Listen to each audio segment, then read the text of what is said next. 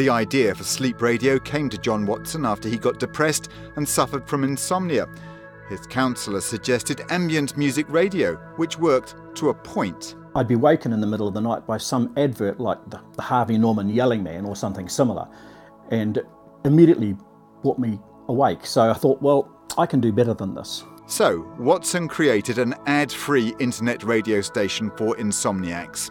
Non-vocal, it has to be instrumental, it has to be very downbeat. In 4 years, he's put Te Aroha at the centre of the ambient music world.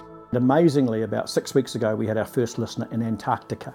John Watson's found that sleep radio is particularly popular with pregnant women, in daycare centres and spas. Just click in here and do a direct download. Now he's even created a free app, and composers are falling over themselves to get on air. So that's got a nice quick fade in. Watson and his wife get sent 3 albums a day, but only 5% of tracks clear the bar, and there's no place for Plinky Plonky. So that's an album, so that'll be a no.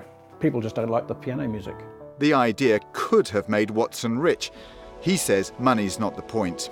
The feedback that I get is fantastic, and for me, it's just the satisfaction that I get from knowing that I'm helping other people. The proof, 70% of his listeners, he says, are actually asleep. Adam Hollingworth, Newshub.